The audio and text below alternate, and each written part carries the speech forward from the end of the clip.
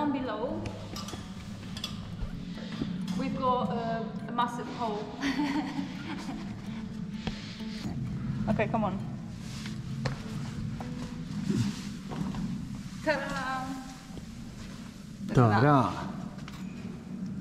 Yeah, that's it.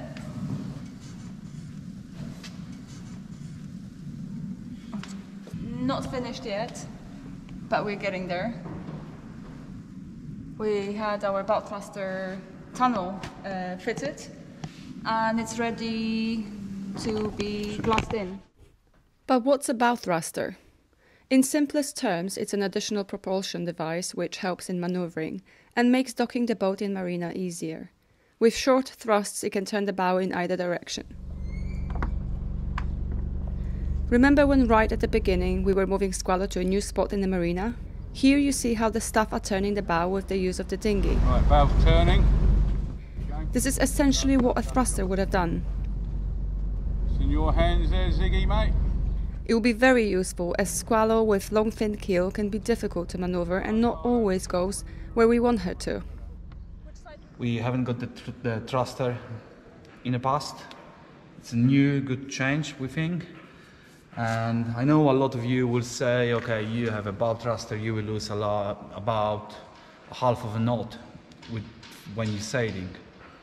Yeah, half of a knot we might lose even more or less. That's not a big issue for us because we are a cruising boat. We're not going to race. Losing half of a knot, it's not that much. But having this in some of the marinas, especially in the Med, which they're very tight, it's a game changer. So I'm really glad Rob is doing this because in my head I was thinking like this have to be really tight, no gaps around. But Rob explained if you do this that kind of a way, then hard material, it's touching hard material and you don't really have much space to fill on the sides, which is not good, and this might cause cracks in the future. So we're making a bigger opening than the tunnel and you're just setting this one perfectly. This one is set with the millimeters from each side, which is perfect. And he will thread this one in, he will just bomb this into the hole in the next few days. So next time when we come, hopefully it will be done. Mm-hmm. Yay! Mm-hmm. Every time we come into the boat, we still can smell old oil from the engine. It's trapped underneath that oil sump and there is no access into it, so we decide to cut the bottom of this oil sump. I marked the lines around the edge. I left about 2 inches. When we finish with the bilge, this will become our support for a new glasswork here. Just to close this one. So now I will use multi-cutter to make that opening and we will see what is there. I can bet it's pretty disgusting. Hopefully we will rid of that unpleasant smell.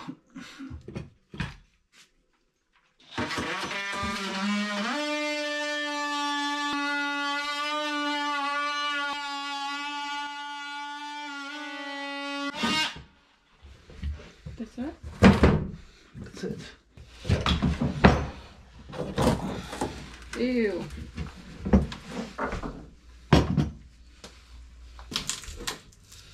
What's that? Oh, that's when the water is collecting on the back. Oh, right, yeah. And takes it down there. It's going there. Oh, that's which is not the greatest thing. I should have this one here. We can see this is full of water. Because those two pipes, which they are there, they're just putting the water inside this compartment. Yeah, it was a very good idea to do that, babe. Thank you. The stench was horrible.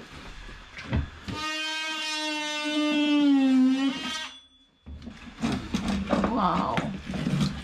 terrible. Yeah, so much oil. Oh my gosh, that's horrible. That's like sewage. Phew. Oh my god. Oh Jesus. Oh shit. Yeah, that's what it smells like. It smells like crap. Let's just chuck it.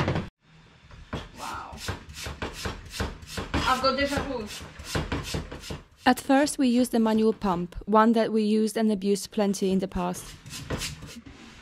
Oh, once all the muck is pumped out, we start cleaning the bilge, rinsing it with hot water and pumping it numerous times before it starts to look clean. Soon we realize our wet and dry vacuum will be perfect for this job.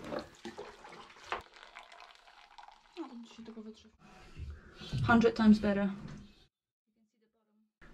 Yeah, it's fine, it's sound. It's just cleaning now for a few days.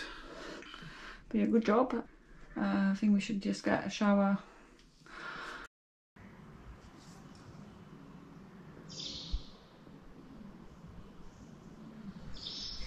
So in the last few weeks we were looking for new port lights for our cockpit. Those port lights, they're giving a light to our galley. So not find a port lights from BOMAR company. They have beautiful port lights, stainless steel finish inside, outside. We were happy with them, and we find a bargain price on eBay. When she got there was one problem. The ones I went to collect were stainless steel in and out, and once I got there, I found that they were stainless steel on the outside and aluminium frame on the outside. Sorry, from the galley side. We were not 100% happy, you know, kind of when you expect something and it's not that, you're a little bit disappointed. But it's slowly grown on us. And we thought, for that price, we cannot afford to be fussy. Let me show you what she find. This is how they look on the outside. It's a smoky glass. That's the interior part of this sport light. Have 4 nice knobs. Everything looking really good, really strong, and we're happy with them. And the price was really good, which is most important thing for us because we working on a budget and it's very tight. Believe me, it's tight budget. So we have to work our ass off to buy anything for this boat. But we really happy with them. We also get them with the mosquito net in a price, which is really nice because most of companies, when you buy the port lights, this is an extra. One more thing. The previous port lights we had, they were smaller than the ones here. So yeah, we have to make a bigger cutout for them. Who's going to do it? Rob, it's gone. Rob's gone. Well, not me. I'll be on the other side of the camera. I will try to do it.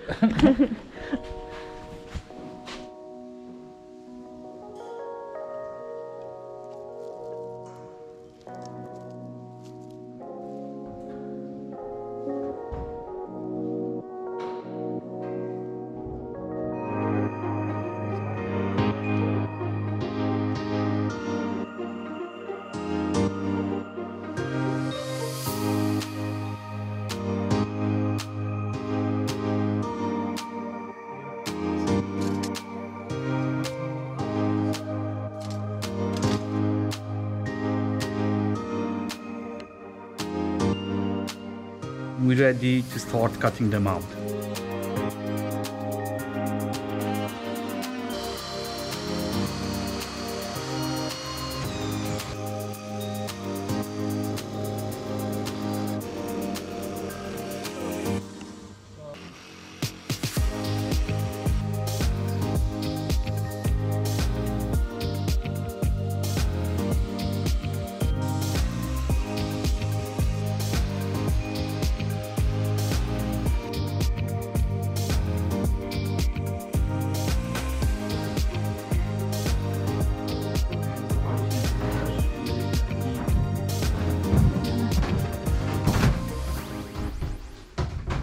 So you see the smoky glass color. This is without, obviously much lighter. And this is with. It does make the galley a little bit darker, but obviously we are inside a shed. All the port lights are covered, so that makes it much darker. So we don't really know how much light those port lights are going to let in once we are outside. But it's not a big deal. I think they look pretty good.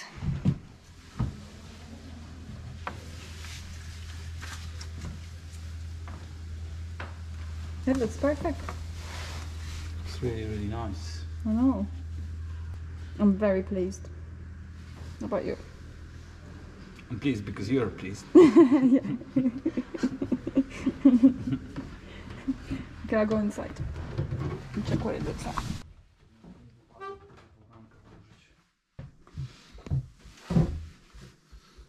Addition to those port lights is this frame in black finish. Could be this will go inside and flush with the bulkhead. I think they look perfect, really, really nice. So well done. Just a quick flashback to what they used to look like. Try to open them, yeah? You can stop it at any time.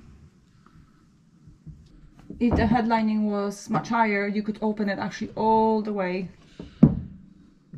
But yeah, that's the maximum we can open it, but I think that's good enough. Good, nice light coming in. I love it. Nice seal around it, so it seals it properly. There you go. I like it. I really like it. Unfortunately, we have to move on to a less pleasant job, and that is repairing the top sides. We discovered a lot of tiny cracks.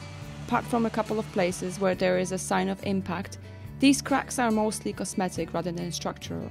But when doing refit like this, and prepping Our Lady for fresh paint, we had to repair them. Covering these problem areas with paint would be a short-term solution, and eventually they would start showing again. So we grind and sand the damaged gel coat. We have to take care of this now, before the temperature drops below that required for applying paint. We better hurry then. Winter is coming. Unfortunately, the weekend comes to an end sooner than we would have liked, and it is time to go home. I think that's over the top a little bit.